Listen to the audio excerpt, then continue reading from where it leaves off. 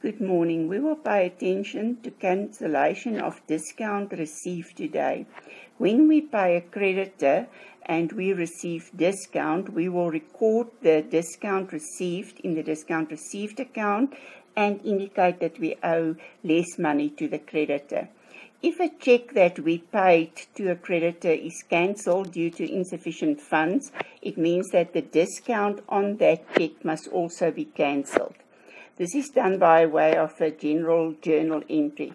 We will debit the discount received account because discount received is an income that has a credit balance, so we want to decrease this income when we cancel the discount.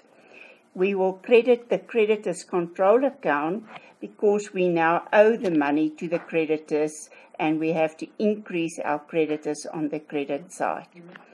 If we look at the example, we paid 100 Rand in full settlement of 110. The check is dishonored and it's returned by the bank. So when we paid out the check, we recorded it in the cash payments journal, 100 Rand in the bank column, 10 Rand discount received, and we reduced the creditors with a total of 110. If the check is cancelled, we may have to cancel it in the cash receipts journal to cancel that original entry. So we will record the 100 Rand in the bank and we will show that it will go to the creditor's control because we owe the money to them again. In the cash payments journal, discount received is an income. In the cash receipts journal, discount allowed is an expense. So we can't cancel the discount allowed in the cash receipts journal. We have to cancel it in the general journal. So discount received will be debited to indicate that the income decreases.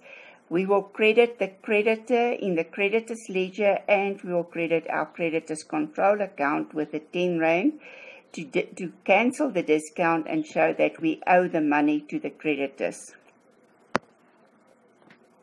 In the creditor's ledger, the original entry was made on the debit side when we paid by check. The discount received was also recorded on the debit side. When the check is dishonored, we have to cancel that original entry and show that we owe 100 Rand to the creditor again. Our source document will be the dishonored check. The entry to cancel the discount is done in the journal, so my source document is journal, and we will credit the creditor so that we increase his account. So after the check was dishonored, we must owe the same amount as we owed before we made the payment. In my creditor's control account, when we paid the account, we debited the creditor's control account with the bank and the discount received, and we credited discount received with the 10 Rand.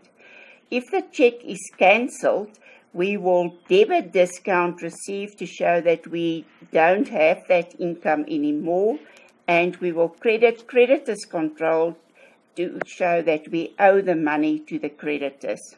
When the account of a creditor is paid, an entry is recorded in the cash payments journal and the payment and discount received will be recorded in the cash payments journal and posted to the general ledger.